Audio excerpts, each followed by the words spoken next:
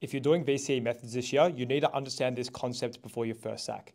In this case, we're asked to sketch the derivative of this function here, but we're not actually given the function rule.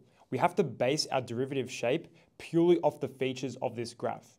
So what we need to do is analyze the features of this graph, and I've got three key features or three key moments in this graph here, and based on these features, we're going to be able to sketch the derivative of this function. So as we start from x approaching negative infinity and going to the right, we can see that we have an asymptote at y is equal to -1.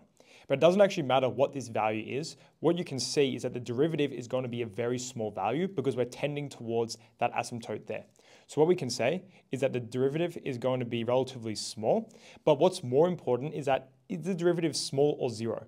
In this case, it's just very small because it's approaching the asymptote, and we know that asymptotes allow our function to get very, very close to it, but this function will never actually flatten off. So the derivative is always going to be greater than zero at this point.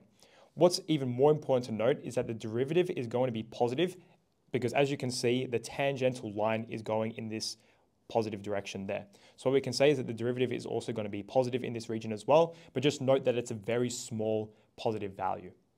Now, at this middle point here, we can see that the derivative is actually at its largest magnitude because the graph keeps on going up and up and up until we get to this point here. We have a tangent that's roughly a tangent of 1. We don't really have to know the exact value of this tangent here. We just have to know that it's the largest value before the graph starts to taper off again.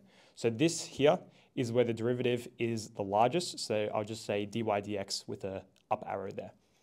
Now, at this final point here, we have exactly the same features at this starting point here.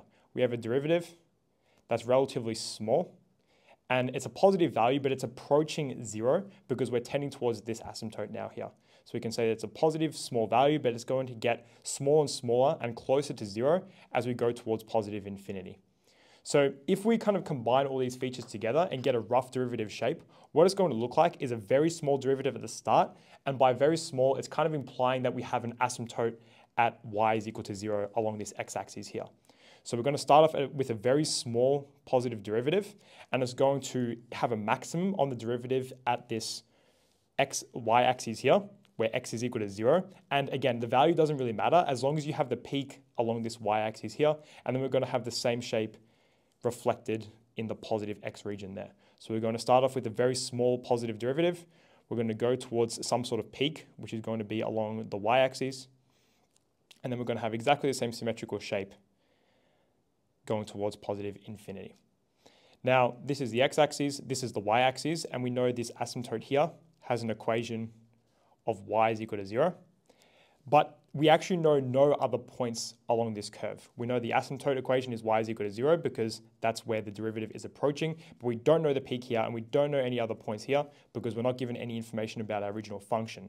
However, the most important thing that we need to understand in this question is not only the general shape of this curve here, but just understanding that the derivative is going to have an asymptote at y is equal to 0. So this is our function done.